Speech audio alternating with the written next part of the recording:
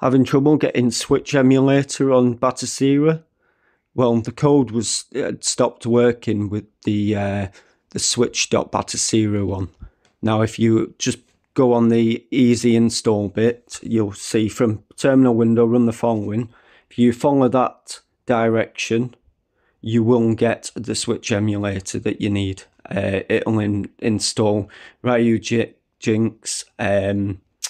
Yugachi, Yuzo, and Citron as well.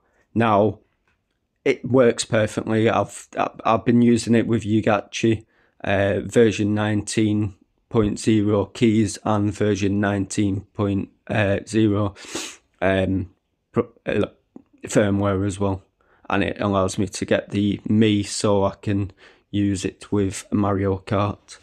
Now, it took me forever to try and work this out, and I finally found this website, and it's just amazing. You're welcome. Cheers.